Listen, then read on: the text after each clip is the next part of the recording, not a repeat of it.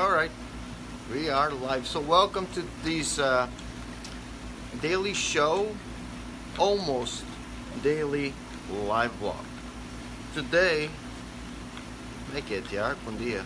So good morning to everybody. It's Sunday morning. Welcome to the replay because not everybody will be watching this live.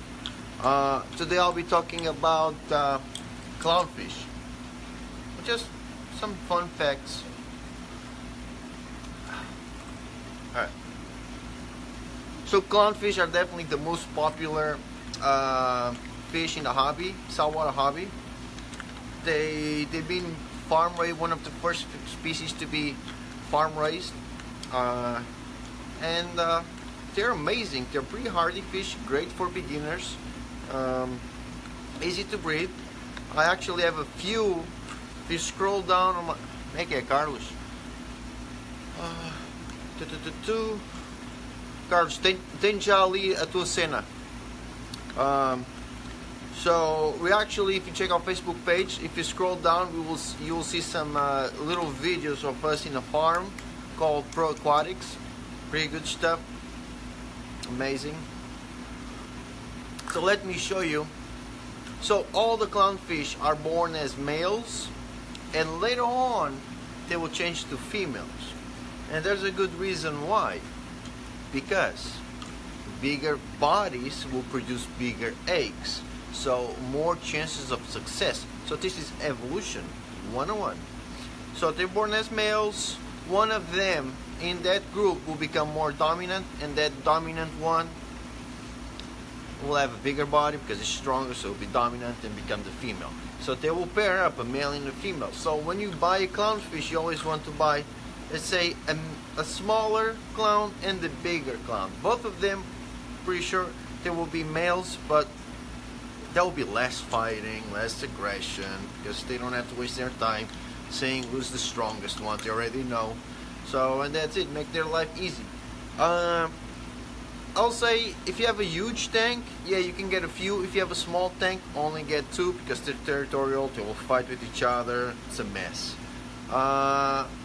Either you have 2 or you have 20. So that's the way to do it, because the more you have, the less aggression in between. They will disperse the aggression, so they will not be focusing on only 1 or 2, segregating, and then poor guy ends up dying.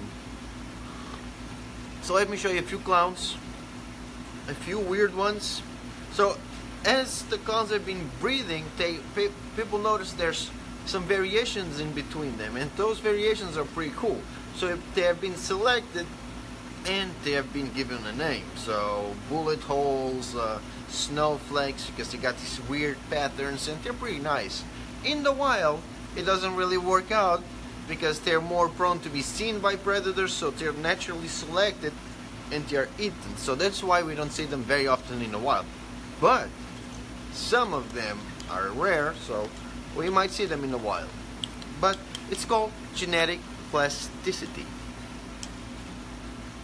So let me show you. I'll show you a bunch of different ones. I'll show you them in groups and all that. So let me. Alright. My new toy. God damn it. There he is.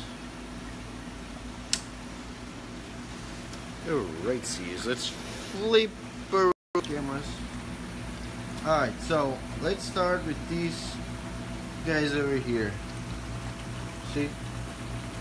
Let me just take out the air stone.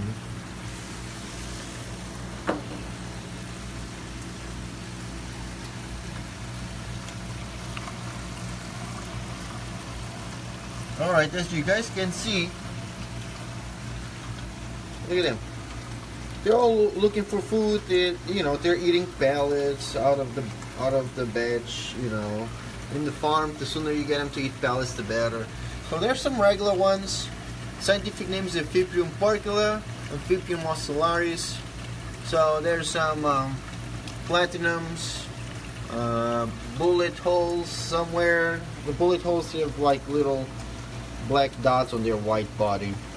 So in all of them, they can be together. The more you have, the better. Or you just do a pair. So this, let me show you right here.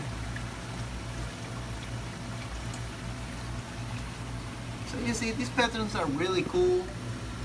They're blue, white, black, orange. So that's a snowflake. Some people, some other farmers might call it something else, but whatever. This is one of the newest ones to be bred. It comes from Sustainable Aquatics, and that's the longfin clownfish. I find it cool. Some people don't like it. Whatever, just personal taste. But look at that. It's so crazy, right?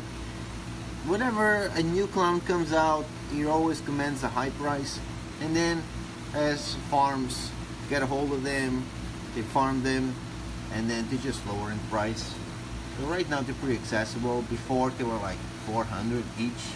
Same thing with the gold flake. So right here there's a few more clowns.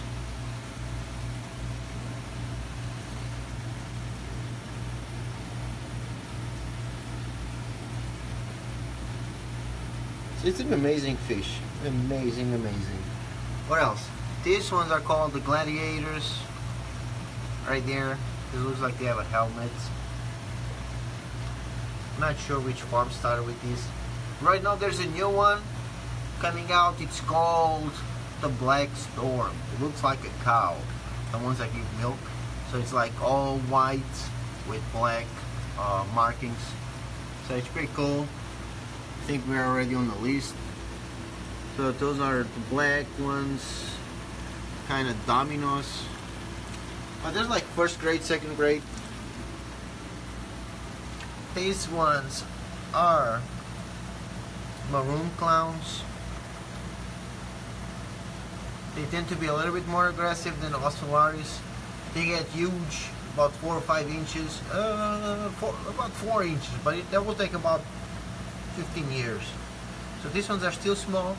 Something particular about these guys, they have a little spike right there on the operculum. So that's the only clown that has that. So yellow bellies.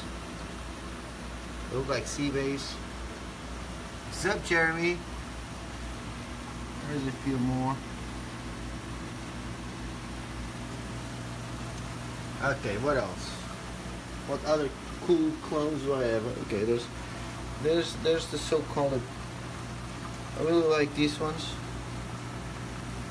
Let me just make a zoom. See if I can do a zoom. Can I do a zoom on this thing? Yeah, look at that one. That one is really nice. I also have some lightning maroons. So lightning maroons are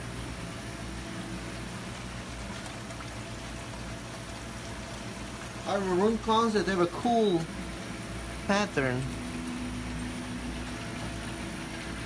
Here's the problem: the lines haven't kicked on this wall system yet. Sorry.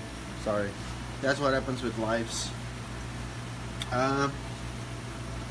So that's pretty much it. Now I'm going to wrap this up. I'm going to see if I can finish doing this video. It's my little rig. So I'll be talking about the flamboyant clown cuttlefish. I have one. Is in the show tank. I should have that video hopefully fully edited today, later on at night. So between 2 and 3 a.m. it should be out for everybody to see. That will be a little bit more production. I'll put this one out on YouTube also. So alright guys, thank you for watching. Tomorrow, most likely or not, there will be another almost daily live vlog. Bye.